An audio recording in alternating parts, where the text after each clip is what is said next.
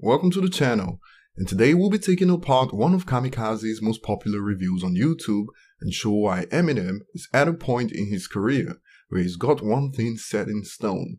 No matter what he does, he will never be able to sway the opinion of people that haven't liked his music for decades now.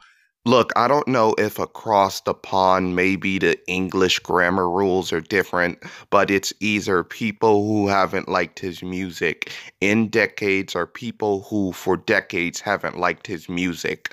I mean, come on. And for people who call me a grammar Nazi, I just like to say, see Godwin's law.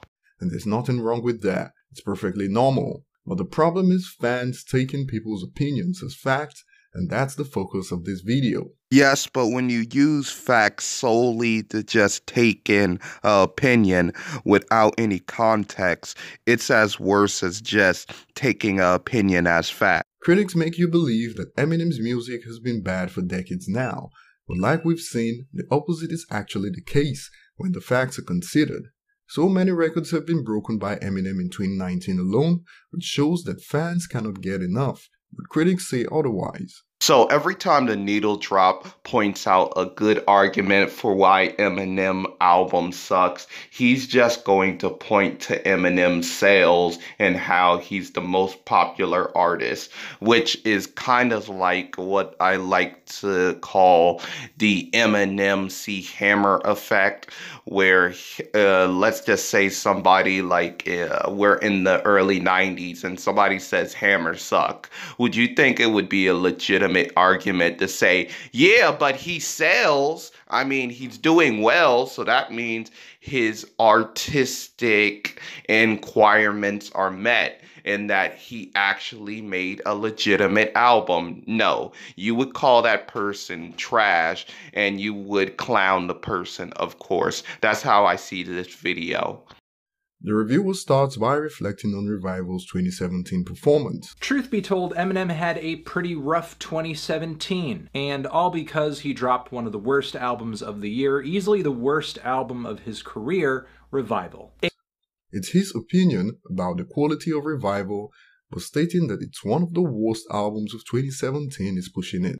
Unlucky you, Eminem even acknowledged that it was one of the worst albums of the year. In fact, Anthony pointed this out in the video. Really, the highlight, the crown jewel of the track is Eminem's verse, where it seems like he has a lyrical moment of clarity, admitting that he sold a lot of his artistry up the river to become more famous, more popular, and that he legitimately took an L for his bad album last year. A handful of bars stood out when he was making this point. I don't hate trap, and I don't want to seem mad, but in fact, where the old me at? The same cat who would take that feedback and aim back. I need that. Yeah, I mean, that's what I'm saying. That's what I've been saying. Where is that guy? Do you know where that guy is? Do you have his email or phone number? Is he coming back anytime soon? Isn't it ironic that Revival was so bad that it ended up as the second best-selling hip-hop album worldwide of 2017, right behind Kendrick Lamar's Damn album, according to the IFPI?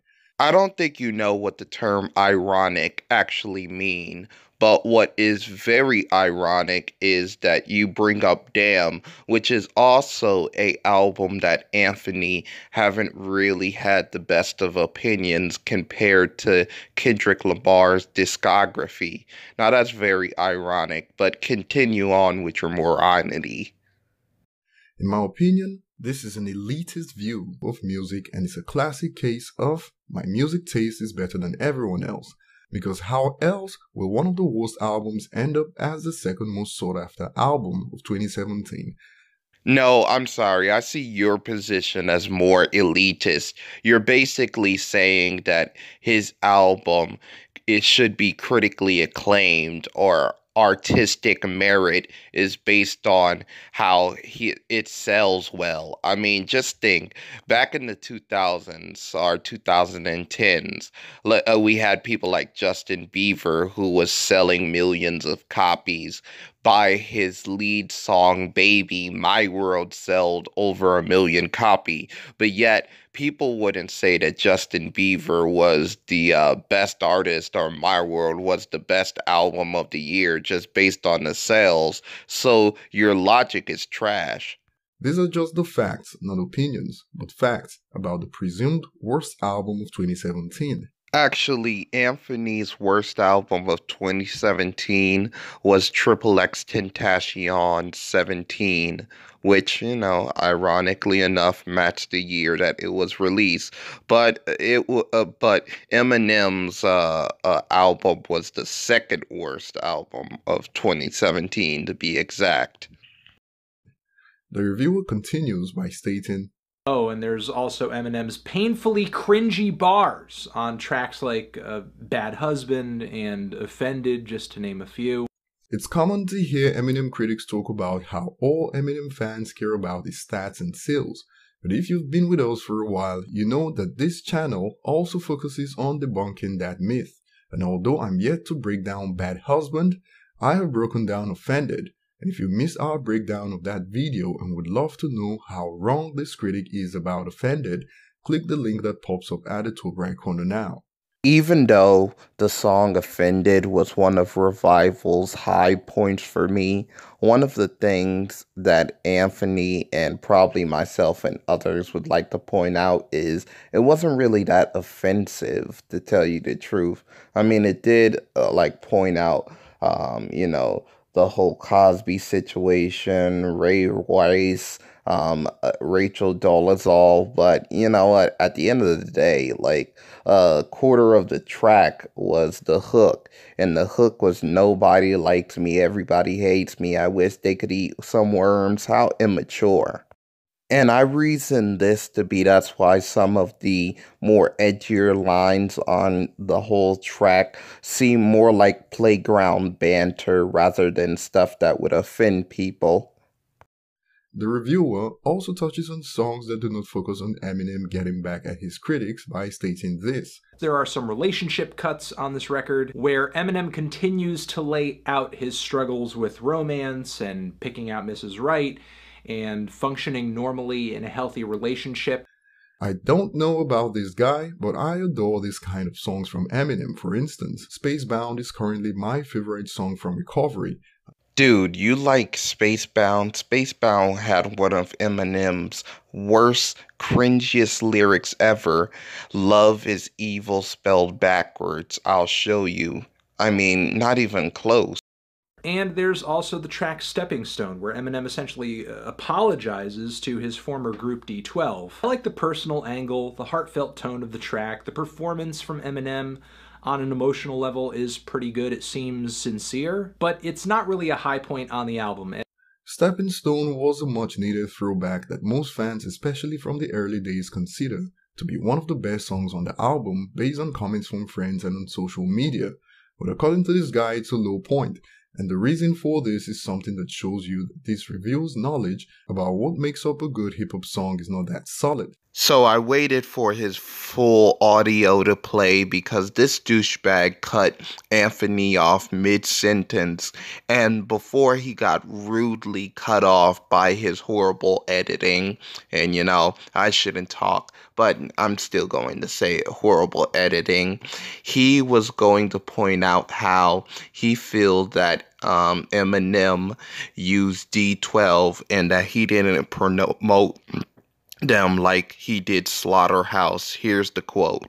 But for the most part, this apology song just feels like an extended excuse. Because it's not like Shady Records couldn't have backed D12 much in the same way that they did Slaughterhouse. And as Eminem explains on the hook, the whole motivation behind this song seems driven less by Eminem's feelings about the pain he might have caused people, and more by the awkwardness that he'll feel if he doesn't wipe the slate clean before his career hits rock bottom, and he might see some of the people who he hurt face to face. Which is kind of an awful reason to apologize for anything. I mean, throughout the song you say that you didn't mean to use D12 as a stepping stone, but all signs point to yes. And honestly, I don't really feel like this track is as deep or as meaningful or as helpful as legitimately putting an olive branch out there or finding some way to aid in the group's career at this point. Building on that suggestion, how come Bizarre, any of the other members in D12, wasn't featured on this album? I mean, you had Royce, but that's about it. Again, this is not the kind of production that you expect to be on an album from a top-selling artist, a platinum-selling artist. And what the hell is this ugly, completely unlistenable, jagged melodic flow backed up with these synth strings that Eminem hits us up with in the last leg of the song? To my partners, I can't say how sorry I am. This is not how I planned for our story to end. At this point, the review shifted from somewhat constructive criticisms to just trolling. If you know about Eminem's history with D12, this song is like opening a time capsule, and the beat of this song the reviewer criticizes sent chills down my spine when I first listened to the song, but to this reviewer, that was the worst beat of the song. If you care so much about how it sounds, then the lyrical content and delivery, hip-hop was the wrong genre for you all along, and you most probably adore mumble rap at the moment, since it's just about humming sounds with autotune.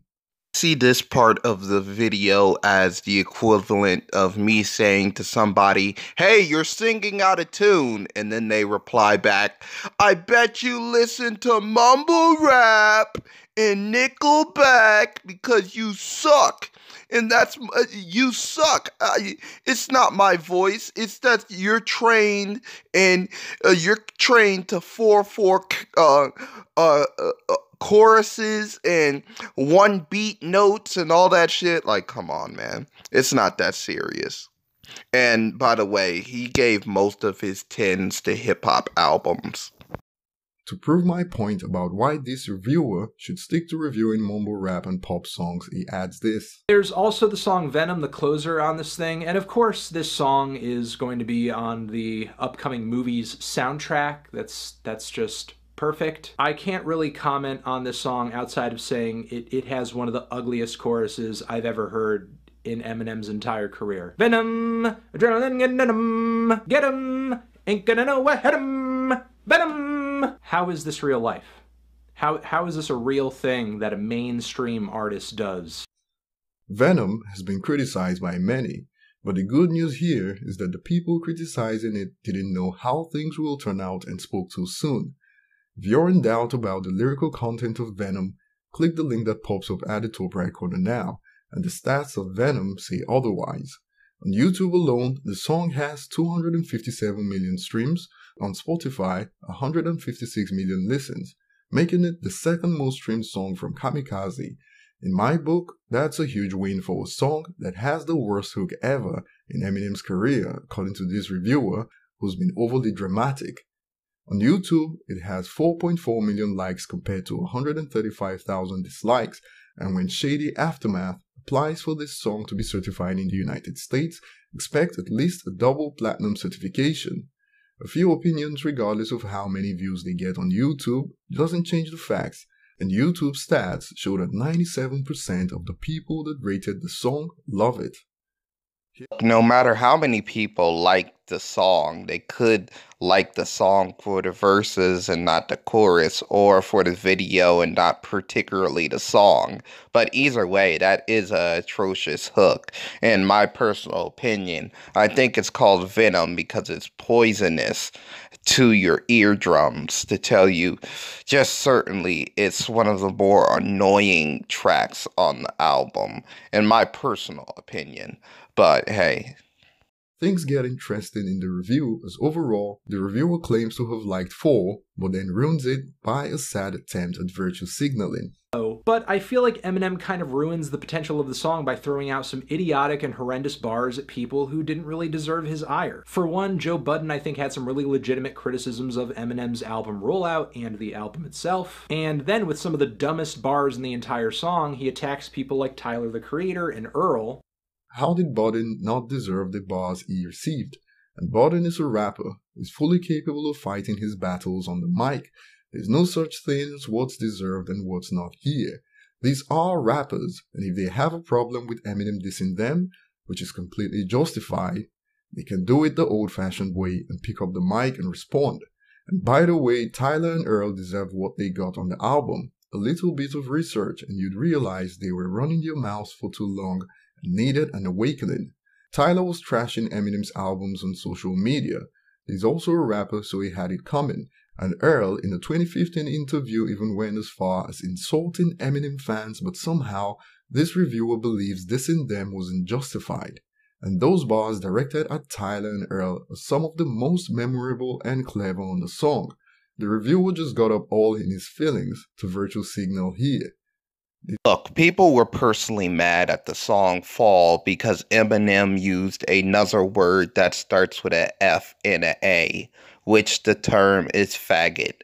Now, I know that you probably wouldn't care because you're a heterosexual, but what if Eminem used the term nigga? Well, use the term nigga again against you since you're clearly a black African who immigrated to Britain. Would you be okay with this? Would you find this to be okay? And surely you would say something like Eminem been using the term faggot for years or some malarkey like that, but he pussied out and censored the word in even the explicit version. So you can't even use his use of it in the past to justify his use in the present. So come on. These are the final thoughts of his Kamikaze review and shows how this reviewer saw this as a personal attack.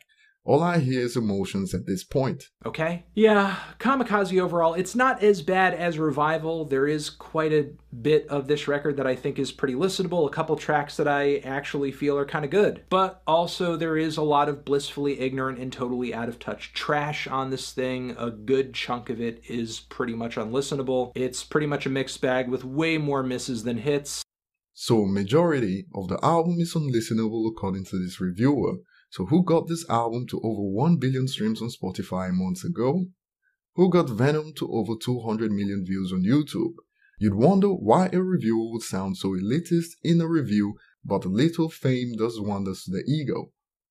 Kamikaze ended up as the best-selling hip-hop album of 2018 and was the only hip-hop album to cross 500,000 pure sales in the United States.